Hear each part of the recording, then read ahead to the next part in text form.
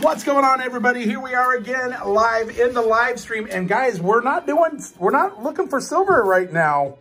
We're going buffalo hunting, and we got nickels, as you can see. I got a buffalo hiding right there. Right there. I don't know about this one, guys. This one looks worn. I don't know what we're going to get here. I don't know if we're going to get a date. It looks really, really worn. Look at that. All right, let's flip it over. 3, 2, 1, see what we got.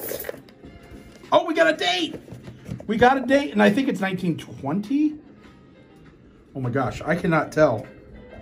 Can you tell, guys? We're gonna have to put this one under a scope. I think it might be 1920. Let's see if there's any mint mark.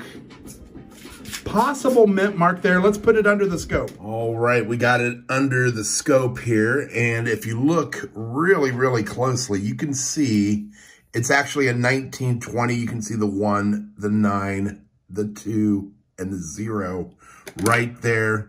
It's really hard to tell, but it is a 1920. Let's flip it over. We looked at the back, and unfortunately, no mint mark on that. It would have been better if we had a mint mark.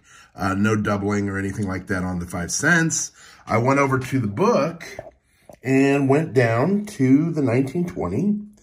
And unfortunately, it is very high mintage, $63 million, $1.50 in just good 4 shape, which is what we have right there pretty much. This is probably right around a G4.